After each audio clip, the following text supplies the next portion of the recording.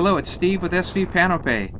As you can see, I'm at the bow of the boat just before dawn, and what happened is I was awoken by a 20-knot breeze with a chop, and I thought this would be a good opportunity to measure the load on the anchor gear. This is a crane scale that I've got attached in line with the rode. The rode is all chain. It's 3/8 triple B chain. There is 100 feet of chain out, and it's currently 20 feet of water with about a 4-foot bow roller. So let's call this a 4-to-1 scope, and there's no snubber. Here I've stopped the motion, and you can see the peak of 298 pounds. The anchorage here is got about a 2.5 mile fetch, so I'm seeing a 1 and sometimes maybe 2-foot chop.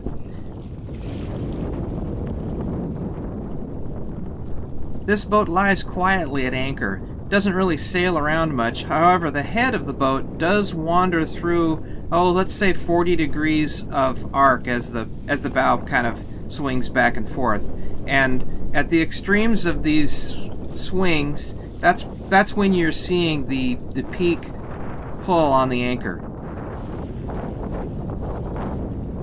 There's no doubt that these peak surges would be reduced if I were using an elastic snubber. However, I generally don't bother with snubbers until the wind is a bit more than this. Here's a look at the conditions just after sunrise, and a look at the boat head on. Kind of an average amount of windage, I would say, as far as sailboats go. Does have a pilot house, but boat's fairly narrow, only 10 feet. It's 35 feet long, weighs about 7 tons. For this pull data video, we were lying to a 45-pound stainless steel Ultra anchor, and I have completed testing of that anchor.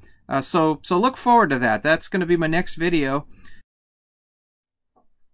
And I'd like to give a huge thank you to the folks that have contributed directly to these efforts via my Patreon account.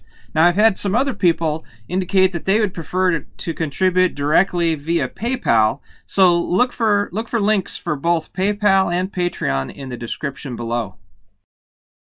Thanks for watching. So long.